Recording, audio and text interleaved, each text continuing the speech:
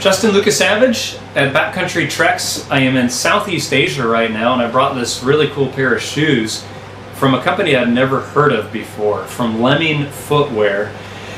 They make a couple different colors of basically the same shoe, and I heard from them a while back and I thought, oh well, that looks kind of cool, I'll give it a go.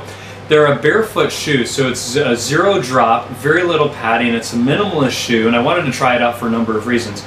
It's a casual shoe, although you can do a lot of stuff in it. I mean, we're going barefoot. You've got people out there running literally barefoot. You can do just about whatever you want in these things.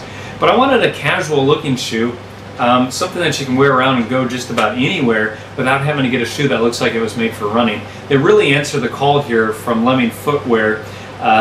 Primitive performance. They have a number of things back to our roots, and excuse me, it's a very minimalist shoe. I mean, one-handed here, I'm traveling with it and I can just do this. There's really nothing to this shoe. It's lightweight, it's very minimal, and so I'm slipping my shoes on and off in the Asian culture all the time, and these things are just amazing for that. You've got a removable liner on the inside here, so you can wear it with or without socks.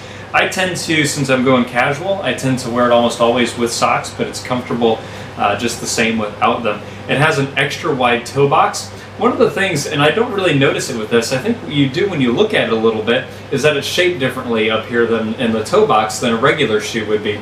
And that's because it conforms to your foot. So you look at your foot and your big toe is going to be obviously kind of your big toe, and some people have that second toe a little bit bigger than the rest and they taper off. You don't need all that room where a normal shoe would kind of be very pointed. You're either going to have a lot of room in an area, or your feet or your toes are going to be squished. Barefoot, your toes kind of splay out a little bit when you walk, and they're not meant to be squished in there.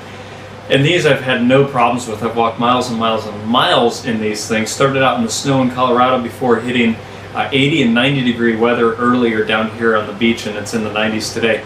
I can wear them just about wherever I want to because of their look. I had them at church this morning in kind of a dressier casual church, and then I've had them out on the beach. You can wear them with shorts and pants and all that. So by Lems Footwear, check out their website. They've got a great website and they talk much more about this. It's a small, lightweight shoe that I think you're going to love. I'm Justin Lucas Savage with Backcountry Treks.